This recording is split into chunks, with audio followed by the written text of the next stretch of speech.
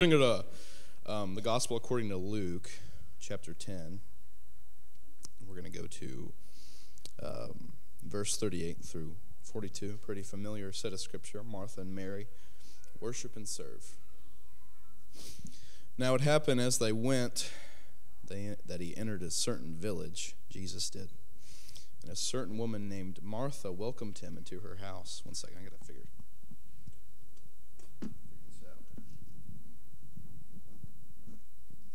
Sorry about that. He entered a certain village, and a certain woman named Martha welcomed him into her house. And she had a sister called Mary, who also sat at Jesus' feet and heard his word. But Martha was distracted with much serving. And she approached him and said, "Lord, do you not care that my sister has left me to serve alone? Therefore, let her help me. Therefore, tell her to help me." Sorry. Words are getting jumbled up. And Jesus answered, verse 41, and said to her, "Martha, Martha, you are worried and troubled about many things. But one thing is needed, and Mary has chosen that good part, which will not be taken away from her."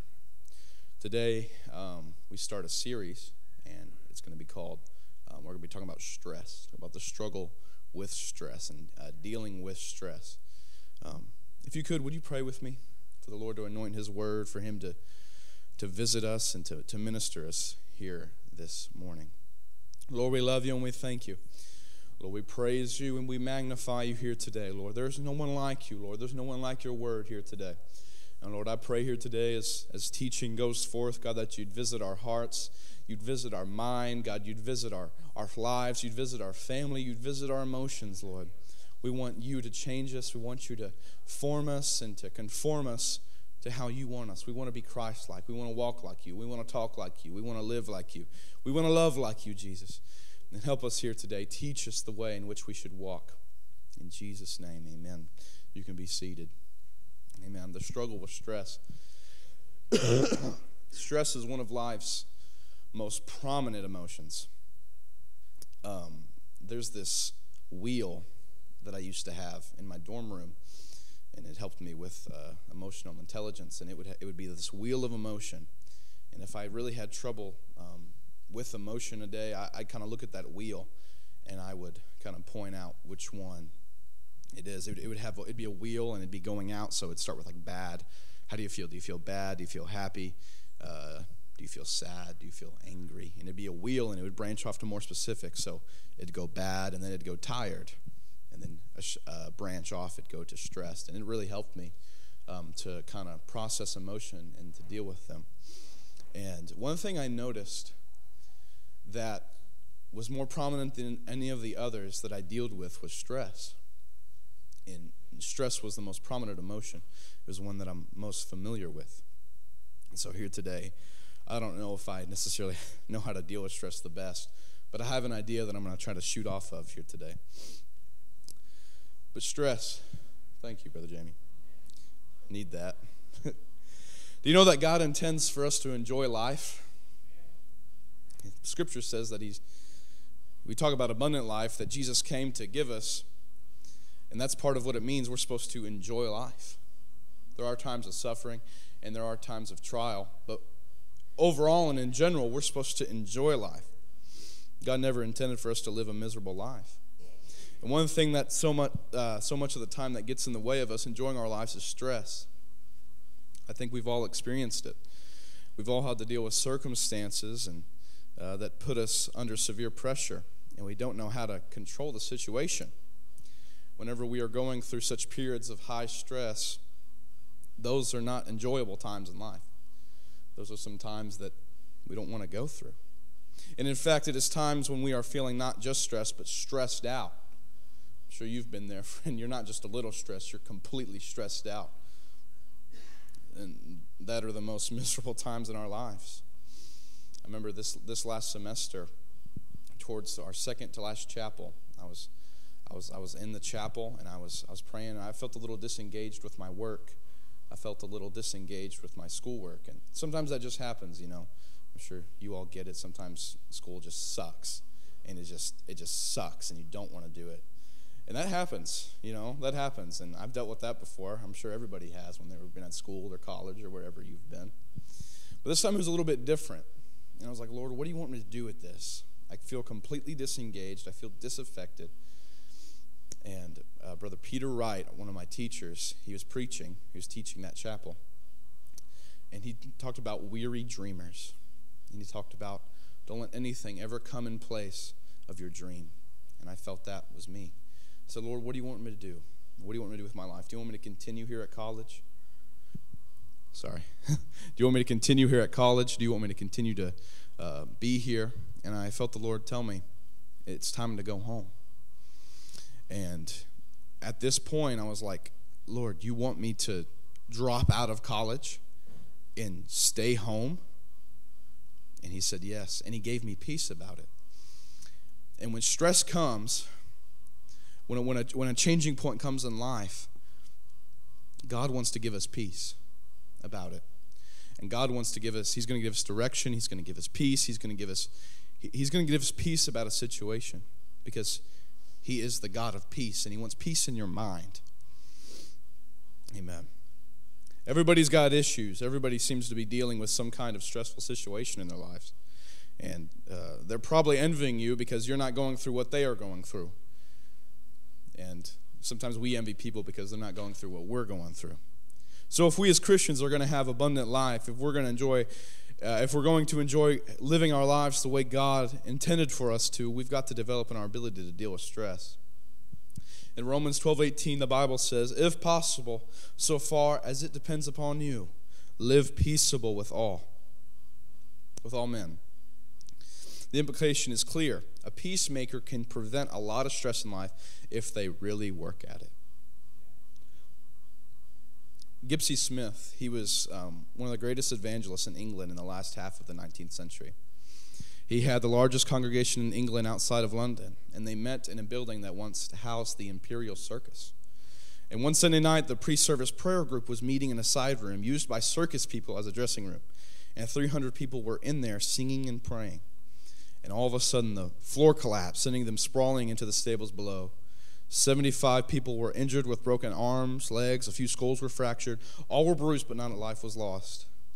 And the people gathering in the large auditorium heard the loud crash and were terrified, but there was no panic. Doctors were sent for, and the injured were taken home in cabs. But Gipsy Smith got himself out of the debris, rushed back up to the platform to where he could address the people.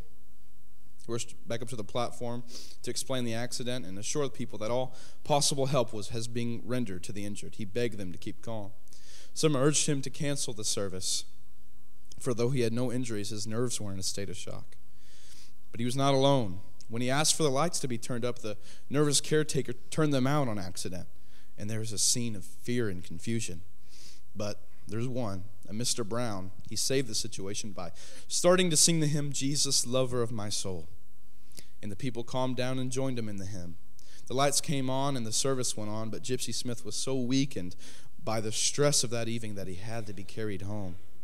For months after this, he had after effects of fear and trembling, and many years later he wrote, even now, occasionally when I am face to face with a large crowd, something of that feeling of that night comes back to me.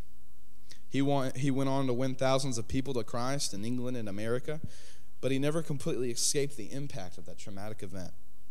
The point is, just as Christians do not escape the storms of nature, so they do not escape the storms of their human nature. The storms stirred up by stress, the storms stirred up by tension and anxiety. The Christian is in this world with a physical body and nervous system just like everybody else. When it's 99 in the shade, the Christian body sweats. When it's 30 below, the Christian body freezes. When it steps into an elevator shaft, the Christian body falls. And when the Christian feels the friction and grinding gears of a fallen world that will not run smooth, the Christian body and mind records the stress, just like everyone else. We're not exempt from the stresses of life, from the anxiety of life. We experience the same thing some of the people in the world do. And in Matthew 26:38, Jesus said to his disciples in Gethsemane, he said, my soul is overwhelmed with sorrow to the point of death. Jesus said that. His disciples did not say to him what some Christians have said to others under great stress. Christians never need to be under the circumstances, but can always live above them. And such positive thinkers would have a hard time facing the reality that even the Son of God felt the crushing power of stress. He was already feeling a foretaste of being forsaken by God. And Luke writes in Luke 22:44, and being in anguish, he prayed more earnestly, and his sweat was like drops of blood falling to the ground. And if we saw a Christian brother or sister sweating with anxiety, we would be appalled by their little faith and would feel compelled to even rebuke them, even if their sweat was just normal body moisture and not blood. But here he has such stress that blood vessels are broken and blood is mixing with the sweat. And we are talking about a breaking point here. The human body has limitations as to how much stress it can bear without breaking down, and Jesus was on the edge of that limit. It makes sense that he would be, for he was facing a trial which makes all other human trials minor in comparison. He was facing the burden of the world. He was facing the burden of sin. He was facing the burden of hell, which is separation from the Father, yet he was innocent. The only man ever to never deserve hell was going to endure it for all those who do deserve it. And we can understand that the cross put stress on Jesus. That was beyond anything we can imagine. But it is a mistake to think Jesus did not feel the stress of normal life as well, for he did. We read in John 11:33, when Jesus saw her weeping, and the Jews had come along with her also weeping, he was deeply moved in spirit and was troubled. The stress of the sad emotions around him was more than he could bear. And then the 2 verses later comes the shortest verse in the Bible. Jesus wept. It is short, but it speaks volumes about the stress of life and what is consistent with Christ's likeness. And we need to start normalizing emotion. I know we don't go by emotion. We go by what we know, not what we feel. But emotion can give a deep self-awareness to who you are, how you react to things. What's your emotional reaction to some events in your life? And honestly, friends, a lot of us here today, including me, we don't even recognize some of those, some of our emotional reactions. I read a book, it's called The Anatomy of the Soul. I read it for a psychology class in Urshan. And it says that the way that we handle emotion shapes our communities, it shapes our churches, and it shapes our neighborhoods. Think about it. Let's just say in your family, this is an example, in your family that your mom goes under a lot of stress a lot. Let's just say she's only mom, no father. The way she deals with that stress is going to shape your home.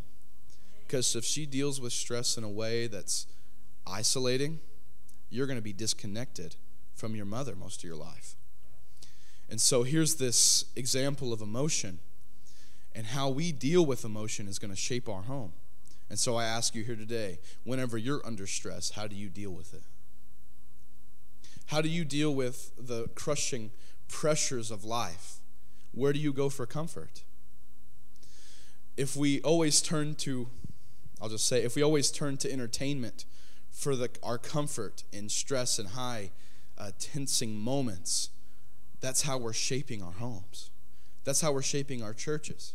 So that whenever we come to church, if we're under stress that week, if we've had a really bad week, we don't really come to God with that emotion. Instead, we kind of wait till we get home, and then we do what we want to, and we find comfort there. And I've done that as well. And that's why sometimes our church services can be up or down for you. It's not that God is not there. It's just that sometimes mine or your lack of emotional intelligence can lead you to think that God's not really here. And it's because we haven't given God our emotions. And that is such a big point that we have to carry with us whenever we talk about stress, whenever we talk about anxiety, when we talk about tension. The way in which we deal with it and we talk about it is so crucial. It's so crucial. And here today we're going to survey that. You have two choices. Either stress is not a sin or Jesus was a sinner, for he had stress. And if you're a Bible believer, You only have one choice, for Jesus was without sin, and yet he had stress. So stress cannot be sinful. The Bible is often a puzzle to us because we try to force a biblical precept into places where it doesn't fit. For example, we see a Christian friend in sorrow and we feel an obligation to cheer them up, saying, "Rejoice in the Lord always, and again I say rejoice." But we forget that the man that said those words was Paul, who felt deep sorrow and wept with a troubled heart over the problems of believers. We forget he also said, "Weep with those who weep," and he said also, "Rejoice with those who rejoice." We have gotten into our heads that the Christian is not to feel the negative side of life. But friend, whenever you completely tune out the negative emotions in your life, you're also tuning out the good emotions. For the same well in which we draw stress is the same well in which we draw joy. And if you completely tune out one, you're tuning out the other. And this is why we have a situation like Job. He experiences all these negative things. But out of those negative things, he learns the deepness of the good things. We quote our Lord in John 14:1, "Do not let your hearts be troubled. Trust in God and trust also in me." But we take this out of context. We take the context of rejoicing in our hope of life forever with Christ in that place where he had gone to prepare for us and try to apply it to the Christian who's distressed over a problem in this life. And by so doing, we are going against the grain of Scripture.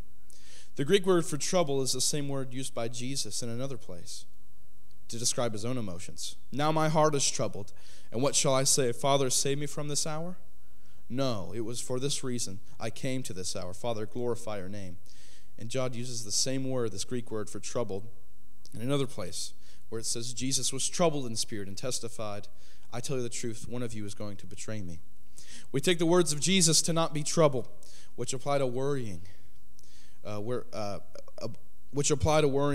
we will spend eternity, and make it say, "Don't be troubled about anything." But yet that is folly, for Jesus was troubled about plenty. And what all this means is that to be troubled and disturbed because you are full of anxiety about your heavenly destination is to be in a state of disbelief in the promises of Christ, and therefore under the impact of sinful stress. On the other hand, if you're working with a boss who is godless and who is just looking for an excuse to fire you, if you try to have a Christian perspective about lifestyle and you have a troubled spirit, this is not sinful anxiety and satanic stress. It is just a normal reactions to life's frustrating pressure. And it's not good to have such stress, just as it was no good for Jesus to have it. But it was not sinful, and it's not sinful for us. The point I'm establishing is life is full of stress that is not sinful. And there's no need for a Christian to feel guilty for having it. Jesus did the will of God on earth as it is in heaven. But while on earth, he suffered the same stresses and anxieties that trouble us.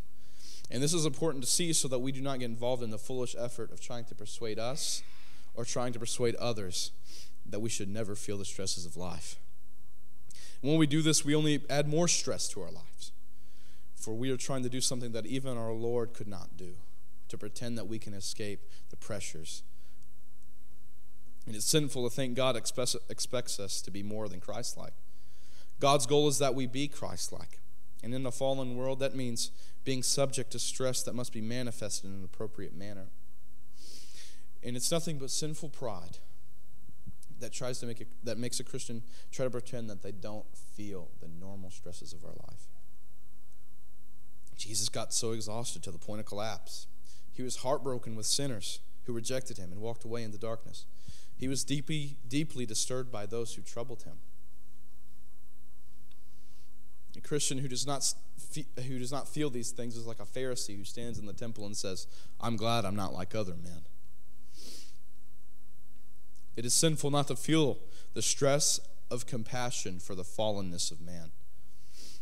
I'll say that again. It's sinful to not feel the stress of compassion for the fallenness of man. And what I'm saying is that if we don't feel a deep compassion for those who have walked away with God, I believe that's sinful. For we are going against the grain of the Great Commission. What did Jesus say? Go out into all the earth. Preach the gospel to every creature, to every person, to all the world. And for us not to feel a deep burden for it, we start going against the grain of the Great Commission. it's very important that we feel something. And if we're not careful, we can begin to become numb, and we can just go about this sort of ritual. Come to church on Sunday. It's all right. I just come twice a week. And not feel a compassion for those who are lost.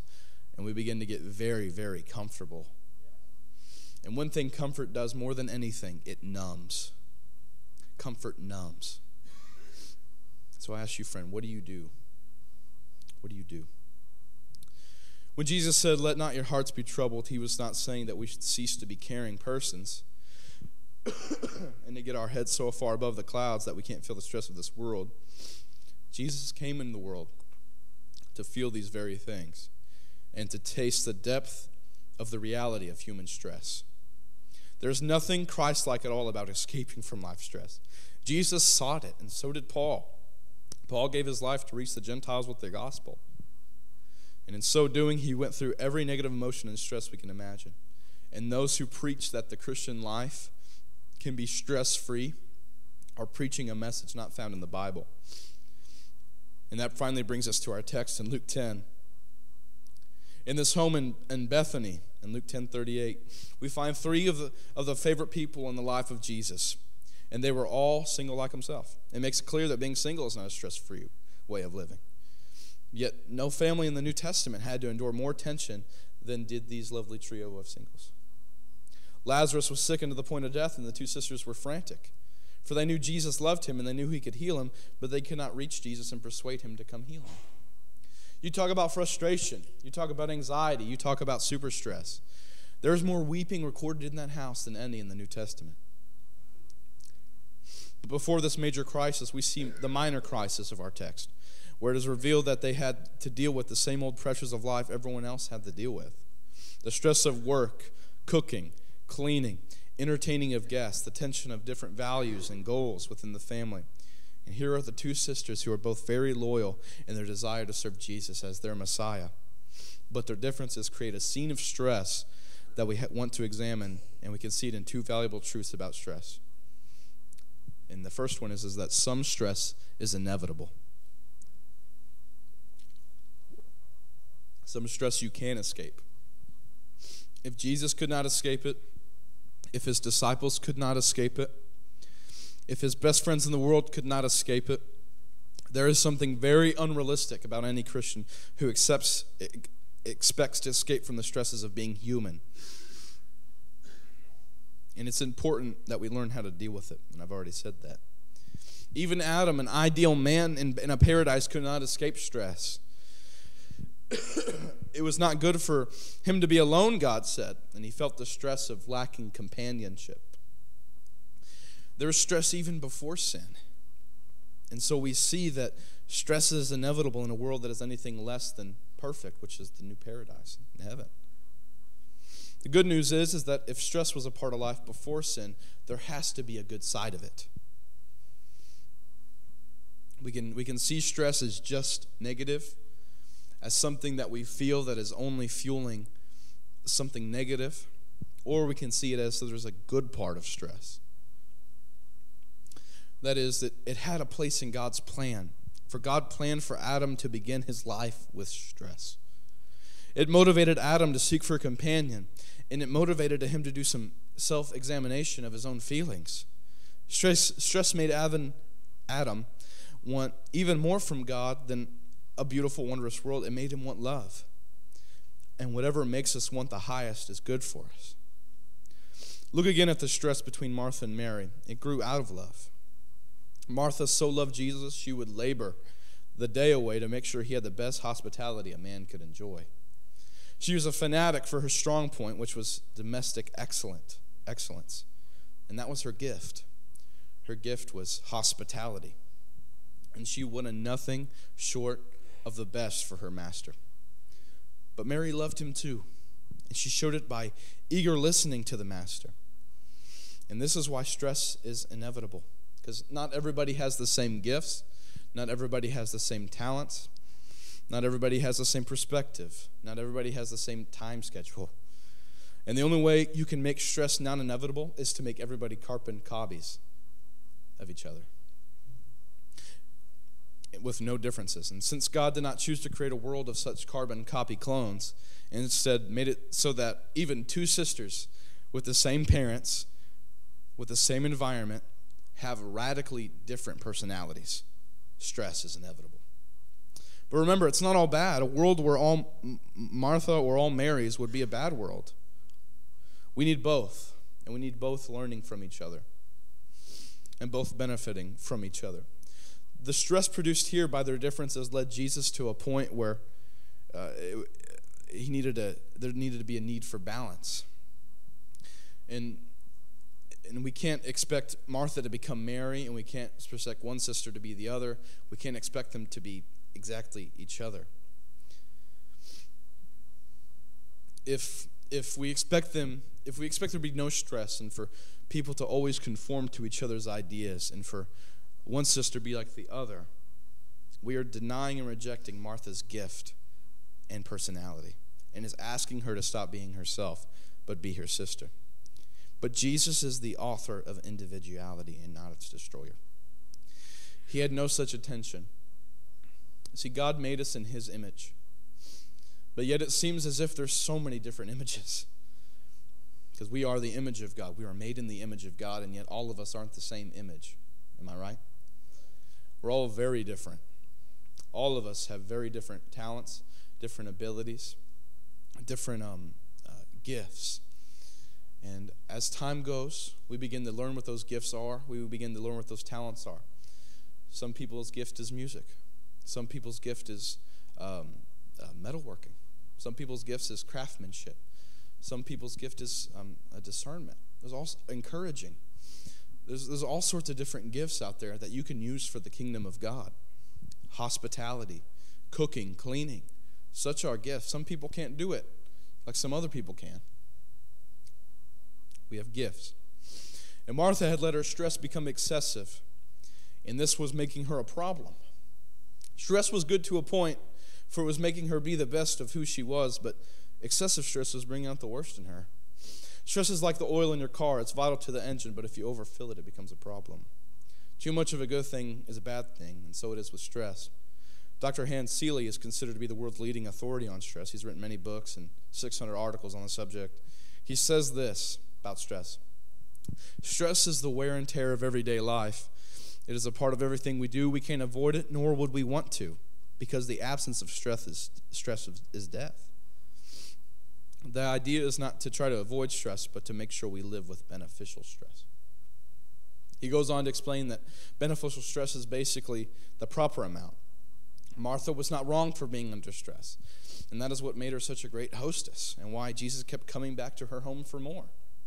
He loved it when he could get back there for a home-cooked meal. We don't want to knock this lady whose gift gave Jesus a good taste of human pleasure. Her problem came because she allowed stress to build so much beyond her level of control. And she cared so much to make this event perfect that she spoiled it. I remember my last birthday party. I had a lot of friends there, and there's one that she chose to host it. She chose to completely make it and plan it, and she stressed out so much about it that she ruined it for herself, and she had no good time at all. And this is sort of what we're seeing here with Martha. And the one most concerned that things be perfect is the one who blots it with imperfection. That is what stress does when it becomes excessive. In proper amounts, it stresses the energy to achieve your goal. But then when it becomes excessive, it becomes the enemy that undermines your goal. Stress is a danger, necessity, for like electricity, it can bless you or burn you. Dr. C.S.I. McMillan was for many years a medical missionary to Africa and later became a college physician in New York. He tells of how he developed the habit of generating $10 worth of adrenaline over a 10-cent incident. But one day, a college nurse called to him and said she was sending a girl with a dog at his office. But this dog had she sent it to the office because the dog had a fish hook stuck in its ear. And she didn't know how to remove it. And Dr. McMillan reacted with lightning-like hostility. For his head began to pound, and he would develop a terrible headache. And here was a man who could do such great things with medicine and adrenaline, but yet he was called here to just take a fish hook out of a dog's ear. And he was angry that people would not cooperate with his goals, but he had to deal with these low things, and it was his stress.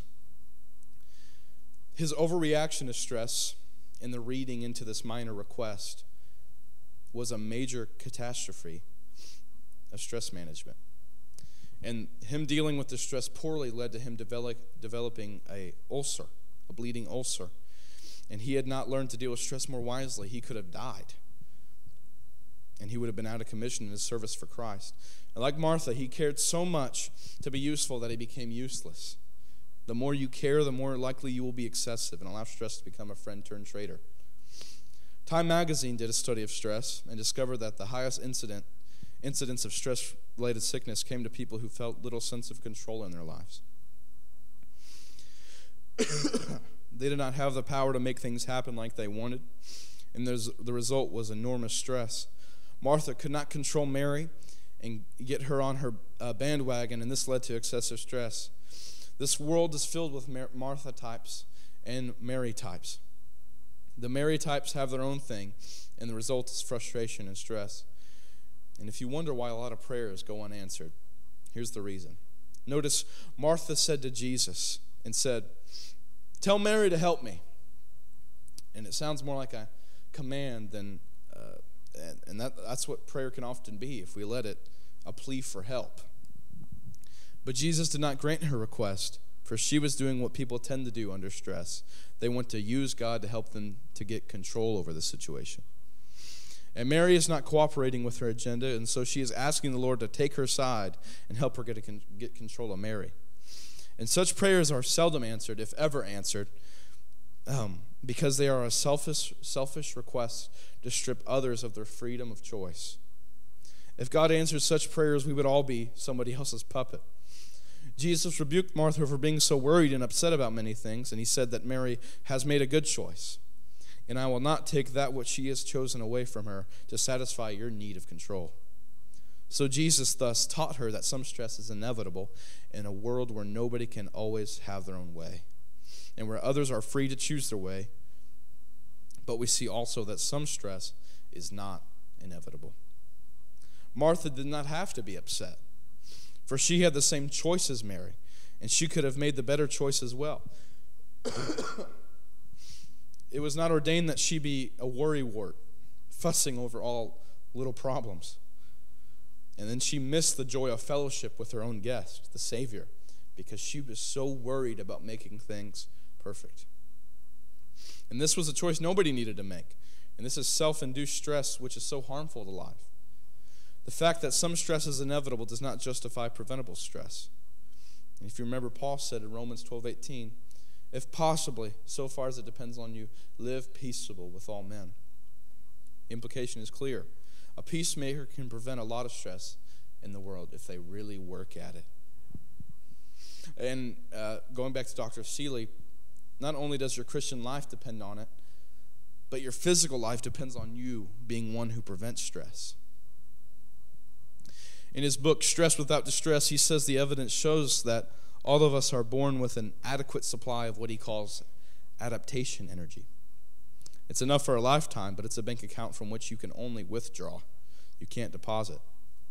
So every time you withdraw from your account, you deplete it, and when your reserve is gone, so are you. It's like airplane fuel, he says. It is expected to be enough to get to your destination, but if you use it excessively by radical climbs and dives, you will run out before you arrive and you will crash. Why do Christians crash and have all kinds of problems like mental breakdowns? One of the primary answers is their choice to cling to stress rather than clinging to trust. In other words, if a Christian pilot tries to fly over a 120-gallon mountain range with only 100 gallons of fuel, he'll crash. We can all agree that's a foolish decision, but it's what many Christians do when they go beyond their capacity and take on more stress than they can control. People with a Martha complex who have to have everything perfect and everyone under the control will have a more highly likelihood of a heart attack. Our lack of emotional processing leads to more physical issues. And this is so true. You see it with people who can't deal with anxiety well, people who can't deal with stress well, like we read about the doctor who didn't want to take this hook out of a dog's ear. He was so stressed about it and saw it as so pointless. They ended up developing an ulcer, a bleeding ulcer in his head because of the lack of emotional processing. And you might see this as kind of like out of left field, this fact that our lack of dealing with emotions can lead to physical issues, but they can. Our lack of self-awareness can lead to physical issues. Mary was living in the same stressful world as Martha, but she was spending her quota of adaptation energy moderately. Martha was a spendthrift and was depleting her resources rapidly. And Jesus was teaching it is not necessary to handle stress like Martha. We can choose to handle it like Mary and live the balanced life where some stress is not inevitable, but some stress is inevitable. We can prevent it, avoid it, and eliminate it. Stress brought Jesus to the breaking point. And if you are bearing the sin of the world, you have the right to a breaking point. But if you are getting bent out of shape over a meal or a fish hook in a dog's ear or 1,000 other trivial things in life, you are mismanaging your stress, friends. And I'm coming to a close. I want to read this scripture in Psalm 34:19. A righteous man has many troubles, but the Lord delivers him from them all. Though there's a lot of problems in this life, the Lord delivers you from all, and he gives peace about them. Even the greatest, most stressful things in the world, a Christian can manage them. You can be leading a billionaire business and be able to deal with it excellently because you have the Holy Spirit. And because you have wisdom and you have knowledge and you have a power from on high that gives you authority, and it gives you strength for such stressful situations that someone who doesn't have the Holy Ghost can't manage. God does not promise escape from stress, but he does promise to help you manage stress so you can take advantage of its positive side and control its negative side.